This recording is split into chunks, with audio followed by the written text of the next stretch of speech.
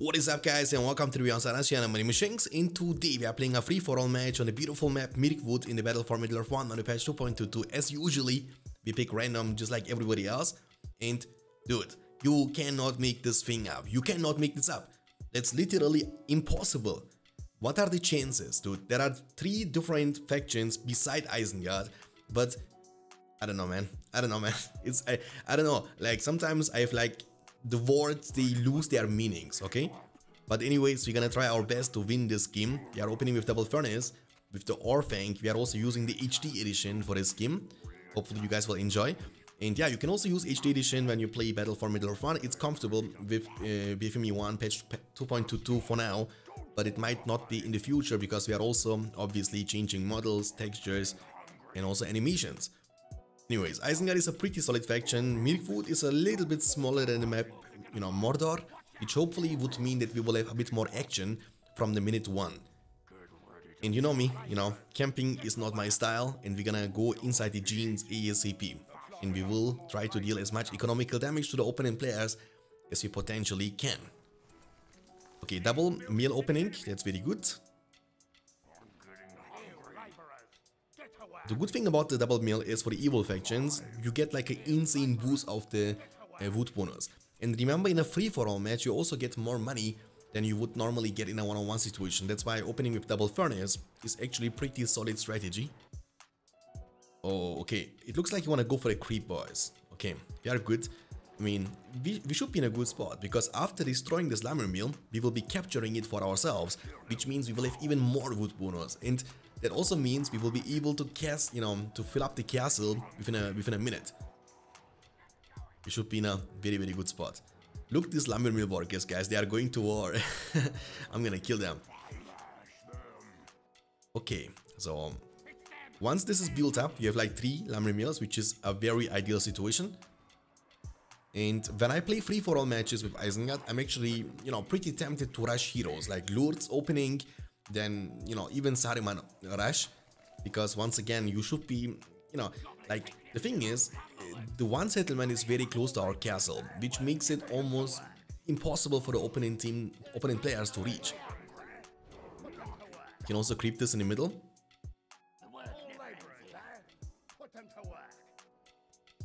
Okay, I mean, he was also able to creep, but it's okay. We gotta get Lourdes on the field first. This way, leveling him up to level 5 is going to be a bit easier.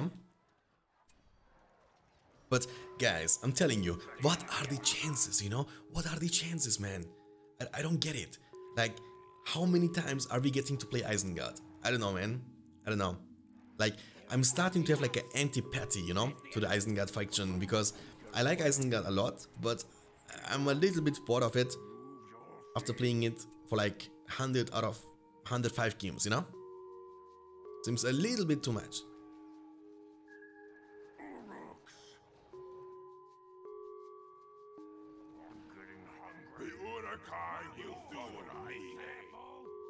Okay, we have the fighting Urukai now. We can build the Uruk pit and get it to level 2 just to recruit some pikemen. But before we're gonna go for the upgrades, we will actually get Saruman the Great, Saruman the White Wizard on the field first. Especially in the patch 2.2, the Saruman is now so good, guys. I mean, he was always good, he was very underrated in compared to, the competitor heroes from the other factions like Witch King from Mordor, Aragorn from Rohan, and or Gandalf from the Gunner faction, but Saruman was never a bad hero. Like, the Worm Tongue ability can be literally game-changing. Like, think about it this way, Aragorn can use AoT, but you need to get level 10 for that, which is, let's be real, not gonna happen in every single game. Like, it's one of the most rarest thing actually gonna happen in one of the games that Aragorn gonna hit level 10. Gandalf the same. The Word of Power can be, destroying lots of armies, lots of units, but you gotta also get Gandalf to level 10 first, which again is not gonna happen in every single game. But Saruman has all his abilities unlocked the second he enters the battlefield, including the Worm Tongue, which makes him extremely powerful. And now in the patch 2.2, he has even a new ability which is called Will of Saruman. The second he hits level 8, he will get sustain and recovery. So we wanted to implement a new ability for the wizard, but we didn't, not every ability has to be destructive. Like, not everything has to be related to killing enemy units or destroying enemy buildings. I think what the evil factions lack of, what the evil factions need the most, is actually sustain and recovery. Okay, with a level 2 combo, we can use War Chant. Our Lords is level 3. Would be amazing if... Oh! Let's fight the Gondor Knights. What is he doing? It's a level 3. What is he doing? He's making a mistake. We can finish him off. Come. Nice. Nice. Oh! Okay. Miscalculated. I could have casted it a bit earlier. Then I could have secured the creep for myself. But, you know, it's okay. It's not a big deal. Look the red glow animation, boys. Holy guacamole. I love this new visual effects a lot. Okay, we need only one more level. Then we are golden. Like, you guys don't understand. Like, maybe you do, because I'm, you know, talking about it in every single video. But you guys maybe don't understand it well enough. Like, the, you know, leadership is huge in this game. Like, the amount of stuff you can do when you have leadership is insane. Like, one unit can be as strong as 10 units. That's how leadership works in this game. And that's why getting Lords to level 5 is the key to victory. And if the enemy has too many leadership bonuses, remember, we are Isengard. We can press one button and all leadership bonuses are gone. You can cripple him. Gimli, what are you doing? We need to be a little bit more patient because our cripple is on cooldown. This Gimli thinks he's tough. Oh. Dude, you see, every faction has like a different glow animation. This also will be changed in the upcoming version. The Gimli or the Rohan heroes are gonna glow green. With the dwarven sound in the background, Gimli, the son of Klein. Oh, he's okay. But this is no rabble of mindless orcs, Gimli. These are Uruk-hai. Lords? Nice, that's what I do, boys. That's what I'm talking about. Nice. Now we get our fighting Uruk-hai to level 5. That means more DPS, 60% more damage to be precise, for nearby allied units, which is pretty good. Like, a lot. It's better than War Chant in terms of damage at least. I think we need to eventually get some more pikemen up on the field. You know, just because the Gondor player might rush us with the Gondor Knights and shields, so a little bit scared about that one. But with a couple of pikemen around, we should feel also much more, you know, safe. Okay, so Saruman, then we are good to go. Now the question is, who we gonna attack first? Like, we know that at the bottom right, there is a Isengard.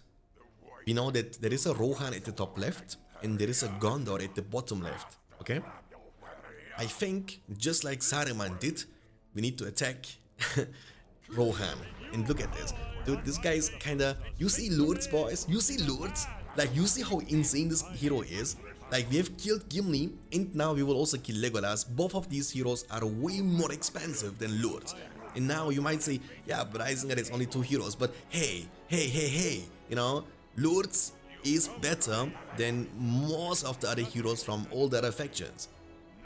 Look at them glowing, shining bright like a diamond. My fighting Uruk-hai. Go, come, my servants, as Saruman would like to say. And we have also Tainted Land available for the next big battle. I mean, just in case. The thing is, when you play Isengard, boys, okay, listen to me. I'm an expert. I'm an Isengard expert after playing this many games. So, allow me to give you some tips, okay?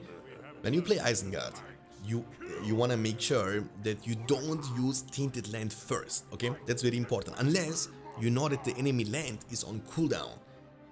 The way you want to use your land is you want to wait until the opponent is using it on your army, and then you want to use your land to cover his land. Because most of the time you will have more leadership. Now there are exceptions to this rule, but in 8 out of 10 cases, this is how you wanna handle the Tainted Land. You don't wanna rush it against Gondor. You wanna wait until Gondor is using it, then you wanna use it. Because if you use it first, he will have the chance to cover your, and then you are screwed. Don't do that, okay? A quick tip from the Isengard main player Shanks in 2022.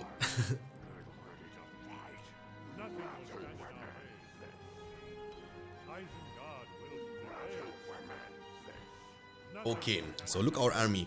I'm gonna visit this Isengard a little bit at the bottom right side. because we have no siege weapons as we are talking, but the second we make the transition into the siege weapons, I will actually go for the Rohan. So I want to see, again, when it comes to play free-for-all games, I want to be involved into as many battles as I potentially can be involved in. This way I can get a bit more power points collected, because once again, you know, power points, this is just the way the game is designed. Power points are the, you know, are like the game-winning opportunities for you in mid to late game. That's how BFME works, you know. We don't wanna change the essence of the Battle for Middle-earth 1. We don't wanna make it like a mod. We wanna keep it as vanilla as we potentially can with improvements, but not too many changes. Like, we already nerfed the AOD and Balrog, but we cannot remove them, or we cannot make them useless, you know? We shouldn't. They are still very powerful. Okay, so I think we need to retreat now a little bit. And I wanna... Oh look, you see? This Gondor is attacking us the second he knows or thinks that we are not there. Okay, now it's the time for the siege weapons. I think what we're gonna do is getting some Rams or Ballista, and then later on we are going for the legendary boom booms, okay? The explosive mines. And sorry for my voice, by the way. I had like a rough weekend, you know? Saturday night was kind of hitting me like a truck, boys. And I usually don't drink, you know? But it was a wedding. So I made an exception to the rule. Okay, we can go for the industry, obviously. Our money is not looking that great, but again, I don't want to go for this because it's gonna delay my 20 power point, the Balrog. That's a mistake from you, my good friend. You cannot take down the Uruk pit. I will not allow it. Okay, I mean, the good thing is, you know, when Gondor does that, what he does right now, your pikemen are pretty much countering its, you know, complete game style. Like, the Gondor Knights, they have no chance against my pikemen. You see? When they trample, they get one-shotted. Okay, we need to be a bit patient for the ballista to arrive, and then the second they are ready, we are ready too. And then it's rock and roll time, baby.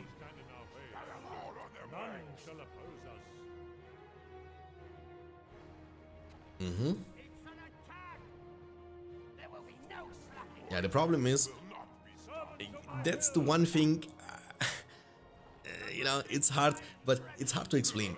Like, when you move out with your all army, there is a chance, and the chances are quite high when you're on machines in Battle for Middle-earth community, that all the other people are gonna attack you, you know? The chances are pretty high, you know what I'm saying? For that reason, we should never ever let the base unprotected. However, we cannot split the heroes. The heroes, they gotta be together to empower the army, right? So let's hope that, you know, 1 or 2 pikemen are gonna be enough to hold the opponent players away from the castle, because I don't wanna be going back and forth all the time. And that's the good thing about the cavalry in this game, that you have the mobility advantage. So in an all-out fight, cavalry never can win against infantry, you know? Like, basically 1 pikeman can destroy 10 horses, right? Couple of combos, they have like the range advantage, they have the firepower. They will be obviously always stronger unless you have glorious charge. But the mobility advantage is massive in this game. Like, the faster you are, the better it is.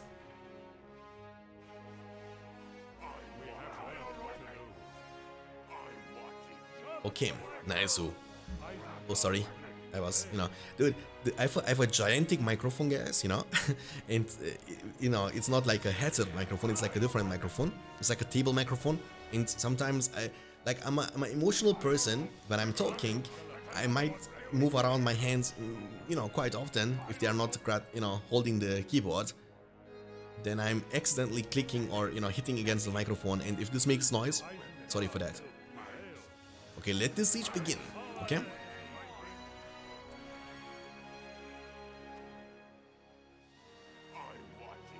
Alright, oh, again, I see Aragorn and Legolas, and also I see like a wall banner, so we gotta be careful about this. I'm looking for a chance for a juicy fireball if I can, but it's gonna be tough. Okay, Saruman is only level 5, so we need to be careful. When you're level 8 with Saruman, you can play a bit more risky, but early on it's a bit more difficult. Now we're gonna bring the big guns, you know, the explosive mines. And they can also be used for defense. So what I like to do with them is I like a camouflage technique, you know? You want to hide them around the trees, and you can kind of, I mean, you have seen eventually, you know, my other free-for-all videos. You know what we can do with that, you know what I'm saying? Now the question is, do we just go in? Do we YOLO it? Or are we gonna be a bit more smart about it? Because we have no rain, and inside the castle, the Rohan units will have lots of leadership with Aragorn, Theoden, and Statue, and Well, and Gimli, and Legolas. I think we need to play it a bit more smart and slow. I hate to say that, but I think that's the right call.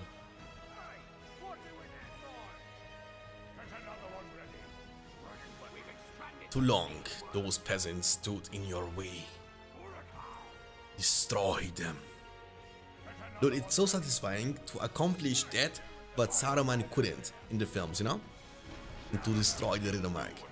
Don't get me wrong, I like Rohan. I think Rohan is even my favorite faction out of all factions. I like Rohan's design so much, so cool, so many playstyle possibilities. Like you have like the early spam power with the peasants, you can, in the mid game you can get heroes on the field, Eomer Theoden, the cavalry, Rohirrim archers, one of my most favorite units in the game. And then later on you have also, you know, ants, you know, such a unique faction with all the playstyle possibilities every stage. Oh my goodness, Lords, you are the man, you are the goat, Lords. Let's go. Okay, we gotta kill the farm first because the farm is in the way, and we don't wanna just, you know, walk into this, you know, hold on a second. Fireball, boom! That's what I do. Nice. Okay, now we can go inside the genes. Let's kill Legolas first. This is gonna give us more power points. Theoden, what are you doing? Hey, shall we make peace? Shall we make peace? No. Okay, Gimli is popping, boys. Gimli is popping off. He is actually one-shotting the ballista. Look. You see? You wanna kill my, you see that? You wanted to kill my explosive, but no. No. This is not gonna happen to me once again, okay? I am paying attention, okay? I am paying attention. No, sir. Did you guys see? He was actually trying to aim for my explosive mine. But as he was okay, hold on a second. That's what I'm talking about. That's what I'm talking about. I was hoping that the Gondor is fighting against other Isengard, but of course not. Oh, we need to... Oh my goodness, he has even the lightning sword on his Gandalf with the red robe. Gandalf the Red. Oh boy.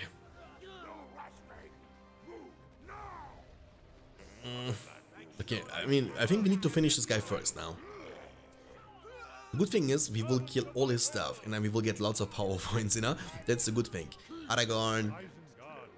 You know, Aragorn. Strider. Come on now. Why are you fighting for Rohan at the first place? You should be...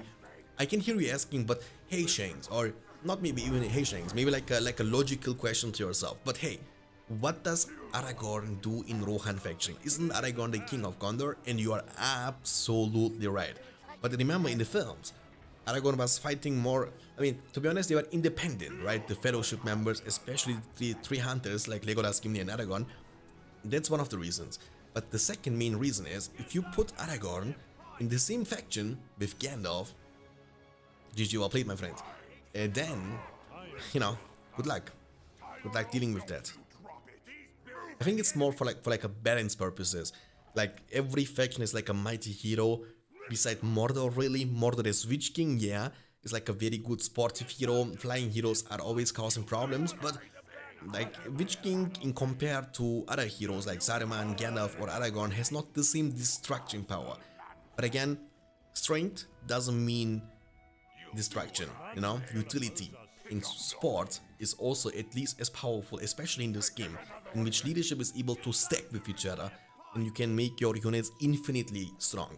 So in a 4v4 match, if you have 4 unique factions, with Rohan, Gondor, Isengard, Mordor combination, and you have like all these unique leaderships from Theoden, Eomer, Witch King, Darkness, Eye of Sauron, Drummer Troll, Lords, Warchan, Saruman, Gandalf, Faramir, Boromir, you know, Statue, well, then I think you can make them literally invincible, that they wouldn't take any damage from, for example, something like a Wizard Blast from Gandalf.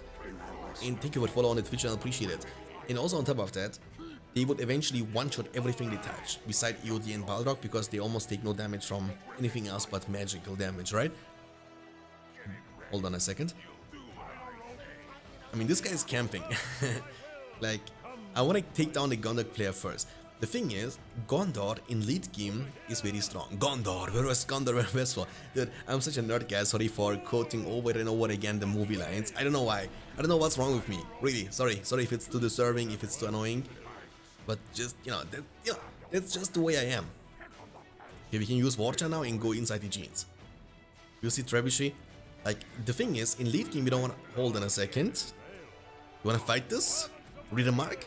Gondor goes for it, and then Rohan will answer. You see? That's the time for you to, block it. That's the time you want to cover this, okay? We don't even need to use the freezing ring. This is gonna be one of those games in which we have to defeat every single one of them. Because we have defeated the #1 player, the Rohan. And now we... Okay. I see Gandalf. Can I cripple him somehow?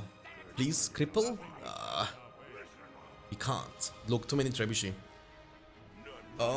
We need to kind of be careful. We don't want to feed too many power points. We don't want to give him the chance to get the Eagle Summon unlocked, which will give him the option to kill Lord. So we need to build the Vork Pit. And also Armory. I mean, first of all, Armory for the blades. We were skipping, the blades. We didn't purchase them in the first place. And when you go for the Vork Riders, you want to have them with the Forge Blades. So that's something you can do with Isengard. You can, build up the Armory and get everything you need now, purchase first, and then later on, if you need additional, upgrade, like in this case, for example, the Forge Blades, you can just replace it once you have a better eco. Because early on you don't need blades in a 2v2 or a free-for-all match, and you go for the combos. In a 1-on-1 situation, it's a different story. In a 1-on-1 situation, for example, you don't need early on fire arrows. So when you play Isengard against Gondor, you can build your armory by banner, heavy armor, and forge blades.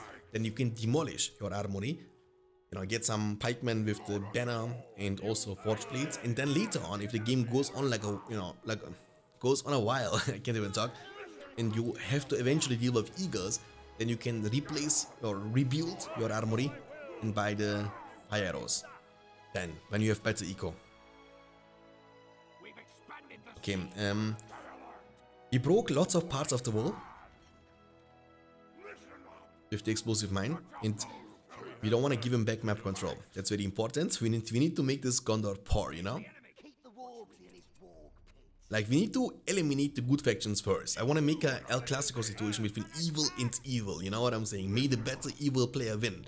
And I don't want to be, too certain, but I don't think this guy's Isengard is as good as my Isengard. After playing, I don't even know how good his Isengard is, but after me playing Isengard in almost every single game I played since weeks, I don't think many people have the chance to beat me with my main army now,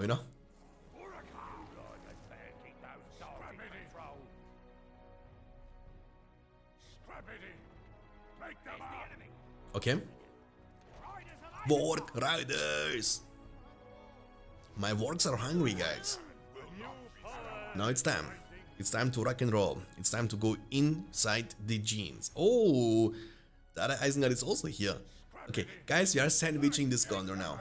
We are sandwiching this Gondor. That's how it feels, okay? That's how it feels. Now you know how I feel when I play in a 1v2 situation.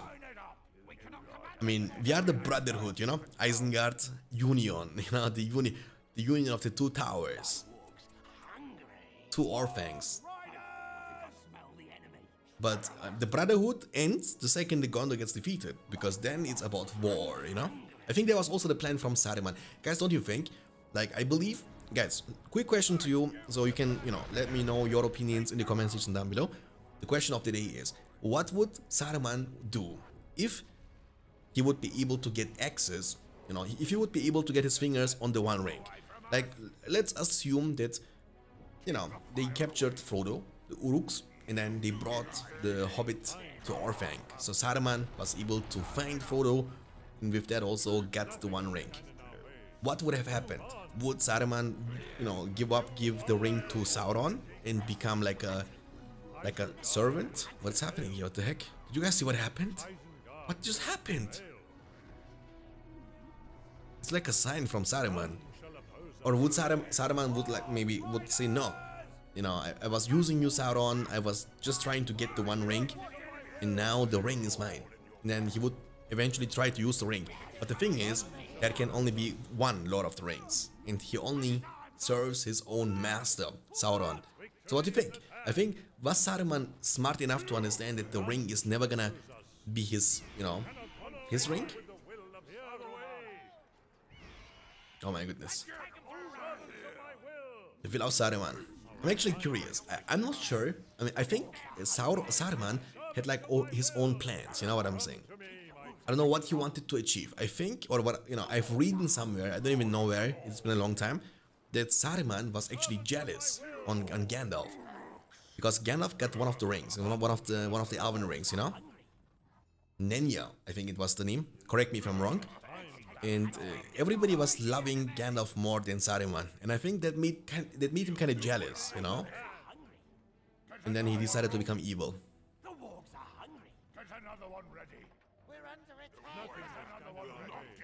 I mean, to be honest, the evil factions in the evil side in the Lord of the Rings wasn't very smart, because what they could have done is attack at the same time.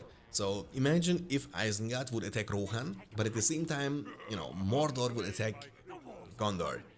Like, they would have not been able to defend us. I mean, at least Gondor wouldn't. Like, Rohan defended itself without the help of Gondor, but Gondor would have fallen.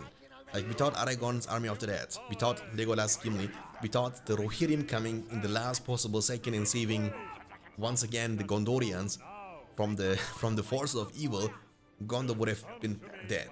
Like, White City would be a dead city. Or a sin city. Okay, now it's the time, boys. May the better Isengard win. It's time. I'm going for it, boys. I'm going for it. We have 13 power points in the bank. Let's use War Chant. And we have also Rain. And we are only 7 power points, 6.5 power points. We need to be careful about our heroes, and we need to make sure that we always keep an eye on the enemy Saruman. That's the priority. So the second Saruman steps forward, we need to cripple him, because we cannot give him the chance to Wormtongue our army. But the problem is our Saruman... hold on a second, I can actually heal Lourdes very soon with Saruman's ability. Thing is, our Lourdes is very low, and I don't want him to die, you know? Let's heal him up. Boom. Nice. You see how important... Dude, my bad. My bad. Sorry. My wargs actually did nothing. Oh my goodness. Can I kill him? Okay, my Ballista could actually maybe finish him off. Let's use Fireball. Where is his Lourdes? I don't see his Lourdes. Fireball. Nice. Okay, we should be able to take him down. That's gonna give us also lots of power points now. Our Saruman is in a very good spot. We gotta keep an eye on the Lourdes. We got 175 gold for killing this White Wizard from the Pillage of Lourdes. There comes a Freezing Rain, but I can also use mine, no problemo. I want to bring up Explosive Mine to this location. He has also Ballista shooting me down all the time. I want to kill this guy. I don't want to lose my level 10 combo. Hold on a second, I have an idea, boys. Watch this. You go back, level 10. Let's not lose him. Boom! Our thing is no more. The Explosive Mine power, ladies and gentlemen. That's what I do, okay? That's what I do. The big plays. That's why you are here. I hope not. I hope not that's the reason why you are here. That's not the reason, that's not the only reason at least why you're watching my videos, because I'm getting older, guys. I don't know if I can pull off this plays many more often in the future. I'm gonna steal them. Servants! But the music went a little bit too crazy. Okay, that was not the best Wormtongue in the game. But I think he has only pikemen, so he cannot take us down. Look, Lourdes, look, Lourdes, you cannot. No. Whom do you serve, Lourdes? Saruman. Oh my goodness. I think he won't die. Nah, he won't die. There is no world in which he's gonna die. We have almost the Balrog anyway, guys. With the Balrog, we can end this Isengard once and for all. And I hope... Oh, he's demolishing everything, huh? Okay, GG, well played. I hope you guys enjoyed this one. If you did... Again, I was hitting the microphone. My bad, guys. My bad. Dude, what's happening to me today? If you guys enjoyed this video, please don't forget to leave a like and also subscribe for more videos like this in the future. I will see you next time. Until then, take care of yourselves. You know, as always, keep hitting like a track and stay beyond standards. Peace out.